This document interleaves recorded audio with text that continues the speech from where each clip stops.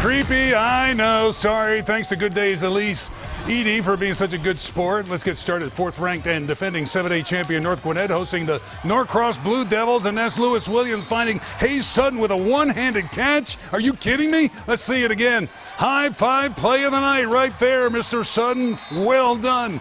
Blue Devils cash in. Williams to Christian Sims. 7-0 Norcross.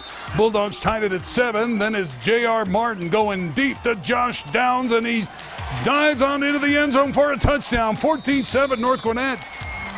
We got more of the Bulldogs coming up here. It's going to be Martin to Devin Crosby, breaking a couple of tackles, and feet don't fail me now. He's gone. 42-13, North Gwinnett wins it. How about the